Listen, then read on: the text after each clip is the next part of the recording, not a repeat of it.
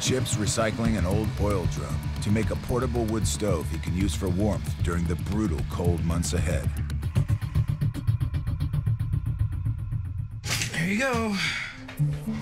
It's really important that you be able to do for yourself up here. There's no point in me trying to earn money to get myself a new stove when I could just make one. So right here I've got my doorway.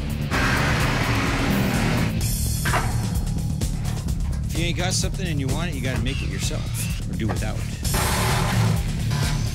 All the materials are coming right off this drum.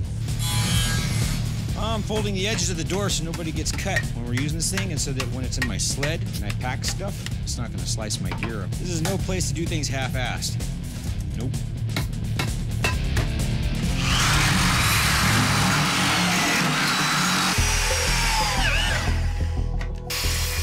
This piece I'm putting on right now is the door hatch. So this will let the door open and close.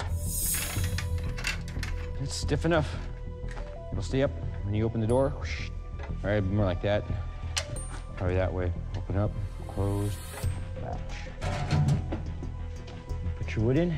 Over here you got a big enough area for a frying pan. Right there you got a big enough area for a coffee pot.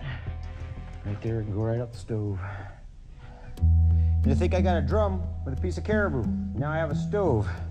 And what sets this stove apart from others is if you live in a tent and you plan on being mobile, you don't want to carry the ashes with you. You want to make everything as light as possible. Possessions are a burden when you live out of a snow machine and a sled. So when we're done, we take our pipes off. We'll make them be able to fit inside of this.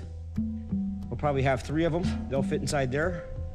Then when we're done and we're getting on, we leave the ashes behind. It's very light.